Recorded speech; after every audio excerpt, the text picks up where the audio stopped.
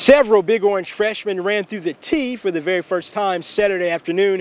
We caught up with a couple of the athletes from West Tennessee to get their perspective on their first experience here at Neyland Stadium. That first kickoff, I mean, everybody was just so pumped up, and that first offensive series was probably the best thing besides running through the T, that was just crazy. Watch former JCM quarterback Bo Hardegree warm up, and he looks just as capable as his senior counterpart Casey Clausen. But the freshman understudy knows his place. He's just a great guy to come up behind. I mean, I just take what he does and learn from it. He's a good mentor. But basically right now, I know I just need to learn as much as I can because it's an offense that you need to mentally be ready before you go on the field. With at least two other quarterbacks ahead of him in the depth chart, Hardegree will have plenty of time to prepare.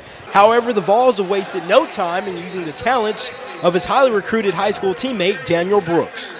A couple in on kickoff coverage and a few on punt return. That's pretty much what I'm going to be focused on this year, and next year I'll get to contribute a lot to linebacker. Oh yeah, I always try to keep him up, try to get some inspiration for Daniel Brooks. He's one of those type of guys that can really make something happen. I'm encouraging because he got in a few plays, and I was just watching. We had a good time. We talked some during the game, but I was trying not to talk as much, trying to be focused because it was so exciting. Tennessee holds.